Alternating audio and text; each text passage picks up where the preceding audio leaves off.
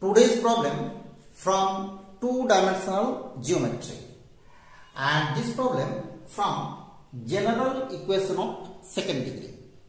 And problem says that find the canonical form and its nature of the conic, which is given by 7x square minus 6xy minus y square plus 4x minus 2y minus 2, this is equal to 0.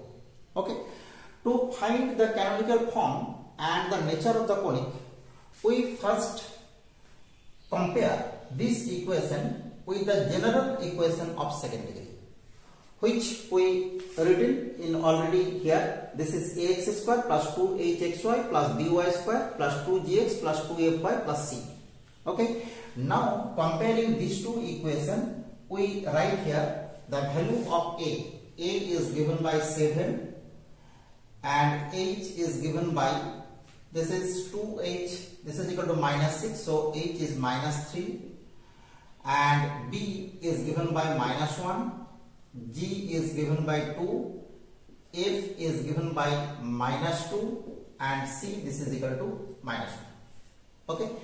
Now we find two quantity, which is delta and d. The delta is said to be determinant, okay, of this general equation. Now delta is given by, if we expand this determinant, then we get the result of the form ABC plus 2fgh minus af square minus bg square minus ch square. Okay. Now we put the value of a, b, c, fgh here. From the above line we get 7 into b means minus 1 into c means minus 2 plus 2 into f. F means minus 2, g is 2, and fgh, h is given by minus 3, and minus a, this is 7 into f square. F square means 4 minus b. B means this is plus 1 into g square. G square means 4 plus, plus c, this is 2, so we get plus 2 into h square. H square, this is equal to 9. Okay. And now by calculating we get the result, this is equal to 32. By calculating we already calculate here, and this is 32, and we write this is not equal to 0. Okay. Now we find the other quantity d, and d is given by clearly ab minus h square. So ab minus h square, this is given by ab means minus 7 minus h square means 9, so this is minus 16. Okay. And we write this is less than 0. Now we applying the condition to find the nature of this conic. Here delta is 0. If delta is 0, then it represents a pair of straight line, and together with delta equal to 0 and d equal to 0, then it is parallel straight line, and in this case this is intersecting line. And if delta not equal to 0, we get here the third case, delta not equal to 0 and d greater than 0, then it is ellipse, and delta not equal to 0 and d less than 0, then it is hyperbola. Okay. So we get the second case of the nature. Okay. So we write here delta, this is equal to 32, this is not equal to 0, and d equal to minus 16, this is less than 0. So given equation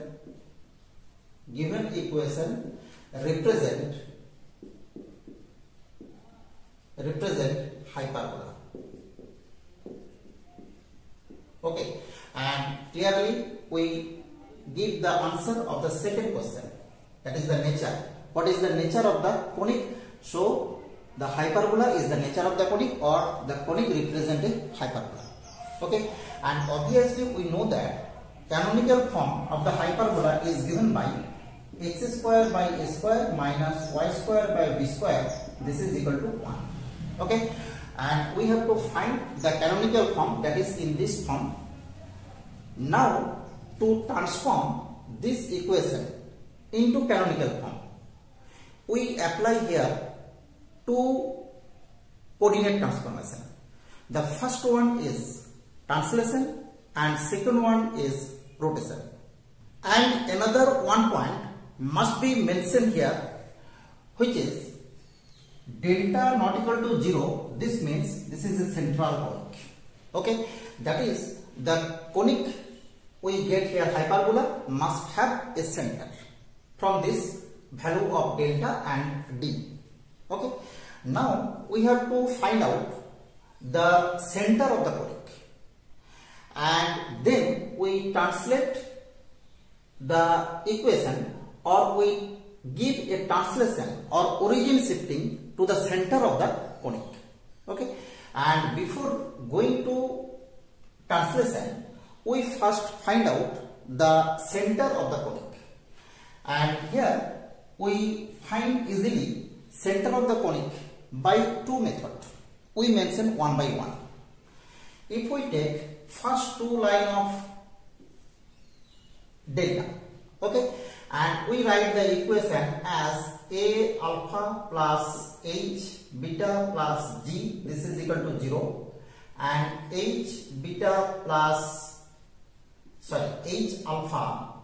alpha b beta plus f, this is equal to 0, and putting the value of a, this is given by 7 alpha minus 3 beta plus g, this means 2, this is equal to 0, and h alpha, this is minus 3 alpha plus b beta, b means minus 1 plus f means minus 2, this is equal to 0. So we get the second equation, this is plus. If we take common negative, okay, and now multiplying this is by 3, then we get this is 9, this is 3, and this is plus 6. Okay, and adding them, we get the result as 16 alpha, this is equal to minus 8, so alpha, this is equal to minus half. Okay, and similarly, if we put the value of alpha in the second equation, we easily find beta, value of beta, which is also given by minus half. Okay, and alpha beta, this is the center of the conic. This is the central conic, and alpha beta, this is the center. So center alpha beta, this is equal to minus half comma minus half. We get the center of the conic easily from this relation.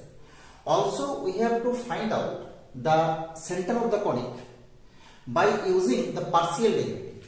If we take this given equation as the function of xy, this is fxy, and we make two equations by partial derivative of x and partial derivative of y, we get del f del x, this is equal to 0, and del f del y, this is equal to 0.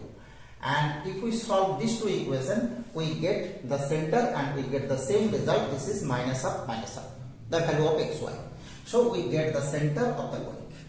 Okay, now we translate, or we give the shifting of origin to the point alpha beta. Okay, so we give a translation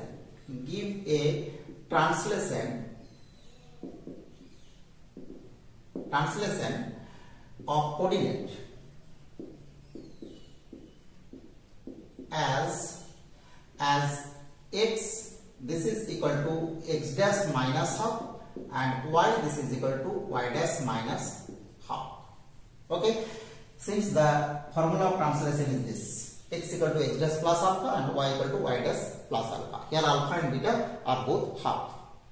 Now if we put x equal to this and y equal to this in the given equation, we directly write the resulting equation as, by the formula, we first write the second degree term by using dash. Okay, and the second degree term by using dash, this means 7 x dash square minus 6 x dash y dash minus y dash square. Okay, and another term that is x term and y term, that is the 1 degree term, here eliminated by translation. For this reason we give here a translation or shifting of origin to remove 1 degree term. Okay, and the formula is this, and the another term, this is constant term, is given by delta by d. This is equal to 0. We can write directly this result. Okay, so we get here the resulting equation. This is 7 x dash square minus 6 x dash y dash minus y dash square, and if we put the value of delta and d, that is this is 32 and this is minus 16, so we get minus 2. This is equal to 0. Okay, this is the resulting equation by using the coordinate transformation translation. Now to remove x dash y dash term, we give here a rotation. Okay, and we write that now to remove x dash y dash term, we make a rotation of angle theta, and x dash, this is equal to x cos theta minus y sin theta, and y dash, this is equal to given by x sin theta plus y cos theta. Okay, and here we directly write the another result, which is given by a x square by using rotation plus b y square. This is equal to 2, because here the constant is minus 2, so in the right side this is 2. Okay, and here we must have to write the angle of rotation is where angle of rotation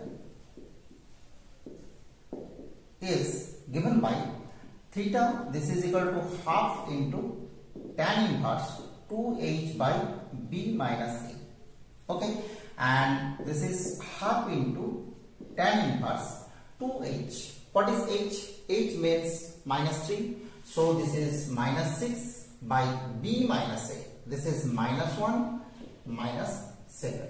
Okay, so the angle of rotation theta, this is half into tan inverse, this is 6 by 8, so half into tan inverse, this is 3 by 4.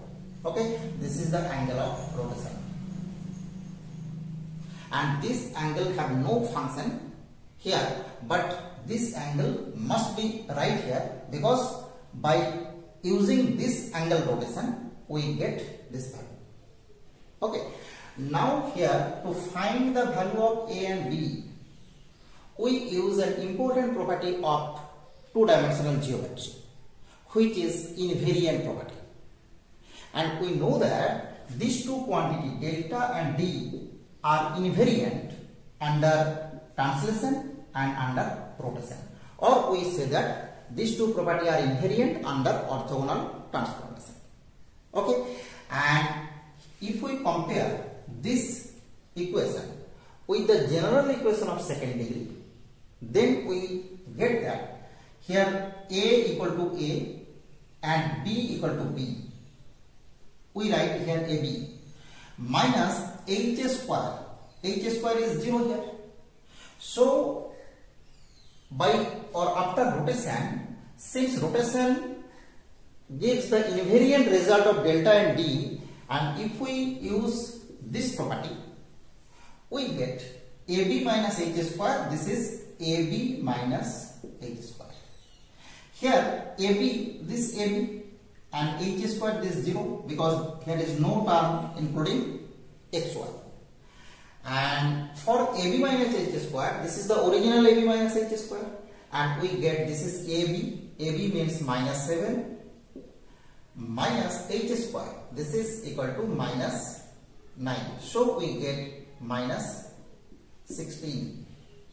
Okay, so we get a relation AB, this is equal to minus 16. Also we use here an important property, that is A plus B, this is equal to A plus B. This is also invariant. Okay, and this property gives A plus B, which is given by A plus B, and A plus B means 7 minus 1. So 7 minus 1, this is 6. Okay, and we find A minus B whole square, and this gives A plus B whole square minus 4AB. Okay, and putting the value of A plus B, this is 6, that is 36 minus 4 into, this is given by minus 16, that is we get 100. 36 plus 64, and getting the value of A minus B, this is 10. We get the value of A minus B, this is 10, and value of A plus B, this is 6. So clearly by adding these two results, we get the value of A, which is given by 10 plus 6 by 2, this is 8, right? And by taking difference of these two relations, we get the value of B, this is minus 2, because A minus B minus A plus B, this is 10 minus 6. So 4, and here we get in the left side minus 2B, so B is minus 2. We get two value A and B. Okay, now we write the final canonical form. We write here we write the canonical form of the equation. So the canonical form is given here. We already find the canonical form of this equation, which is given by ax square. So we get 8, this is capital X square, minus this is 2 into y square. Y square means capital Y square, this is equal to 2.